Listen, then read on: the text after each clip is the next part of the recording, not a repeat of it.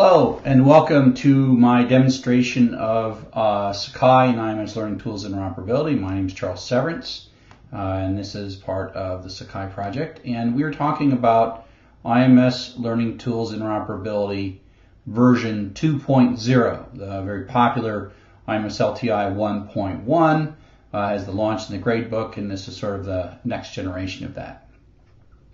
And so I'm going to use Sakai to demonstrate this, and this is up on our nightly server. It's pretty much feature complete at this point. You'll see a couple of placeholders in the user interface.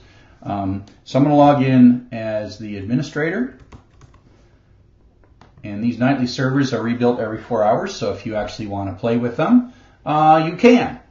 So I will go to the administration workspace, and this is here under the external tools option. And the LTI 2 is really sort of it feeds in and articulates with all the LTI 1.1 support that's in Sakai. It's just a new way of installing tools. So we're starting out with absolutely nothing, no tools, no LTI 1. This would be the way that you would add a normal 1.1 tool. We have titles, we have URLs, we have keys, we have secrets, and then each tool we have a bunch of settings. And so this is how we would normally do a key, URL key, and secret-based LTI 2 tool.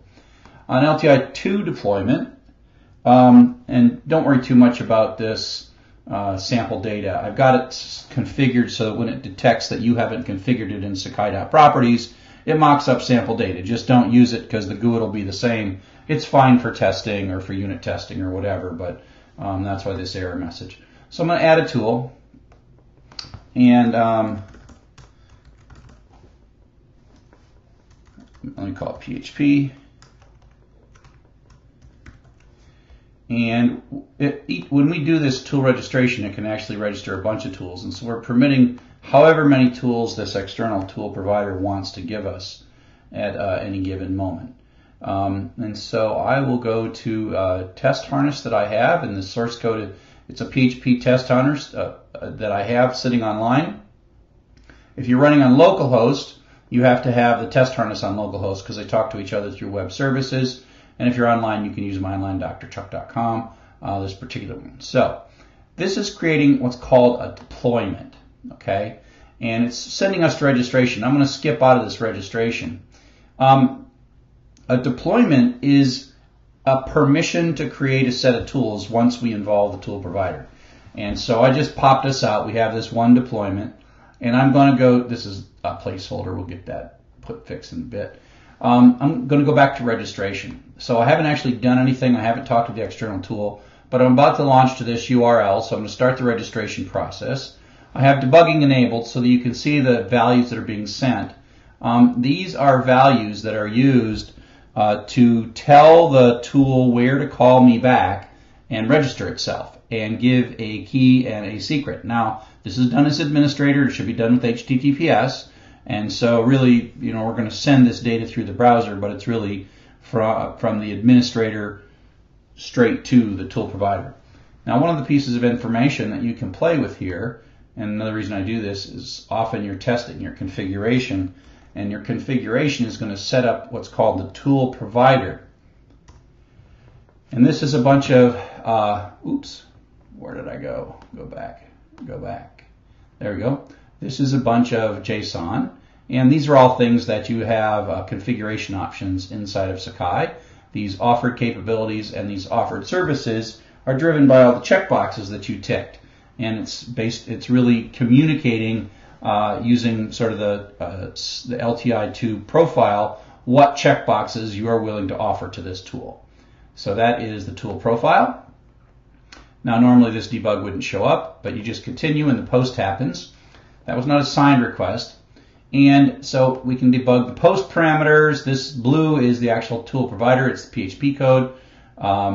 It retrieves that document I just showed you, and then it parses that document and looks for things like the services and the capabilities. And normally this might be a multi-step process where it might ask your identity or credit card or who knows what. But for the unit test, I just sort of fall through and register and send in a registration request, and then The registration response says we're great, and here's your GUID.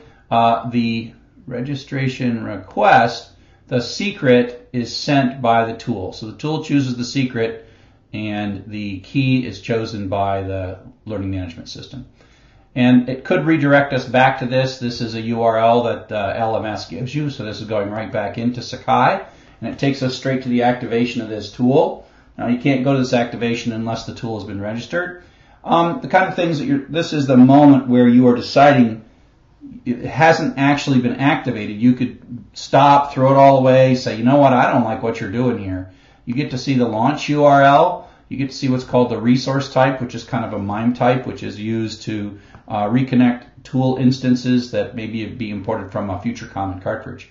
And you get to look at the tool profile, and this is basically the services and capabilities and some parameters that the tool is requesting. And so, I've really extracted the two most critical things out of here. And if this resource type is about to be overwritten, it tells you that, it gives you a little red message. So the act of activating is effectively accepting the proposal from the external tool. And now you are going to have all of the data that you need. And so if you look at tools available in system, you will see that what we really did was we installed a tool. We can even look at it, right? It knows it's an LTI2 tool. There's this resource type, but the key and the secret and the URL, that's managed by the tool.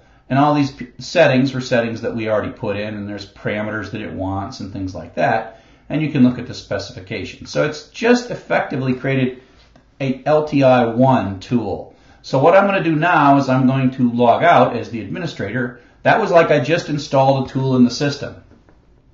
And moments later, I can log in as an end user, and I can go into a website, and I can go into Site Info and Edit Tools. And this shows up as a new plugin tool. I'll throw the gradebook in and lessons. Where's lessons? Lessons and gradebook. Throw those guys in while I'm at it. But it just shows up, right? So we did an install that the external tool participated in. And here I am. So this is that unit test that just was installed into my running Sakai. Now, this unit test, this is again back to the unit test, except it's the tool part of it rather than the registration part of it. And Sakai supports the old outcome XML-based outcome services. It sends XML back and forth.